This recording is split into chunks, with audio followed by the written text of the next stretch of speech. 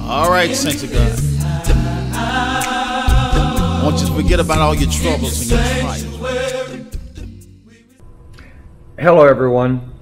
Right now, there is so much going on in our world. There is so much hostility everywhere, and symptomatic of that, we have so much hate in this culture that's evidencing itself through the police killing of young black men. With all of this hostility going on in our society right now, how do we manage that? How do we deal with that? Well, Jesus gives us instructions in Luke chapter 6, 20 through 36. The thing that he tells us to do is love our enemies. And he tells us if someone slaps you on one cheek, to turn to the other. Well, what does that actually mean, and what does that look like? Join us this Sunday with the Pearland West Church of Christ as we learn and understand better what Jesus means when he says love your enemies.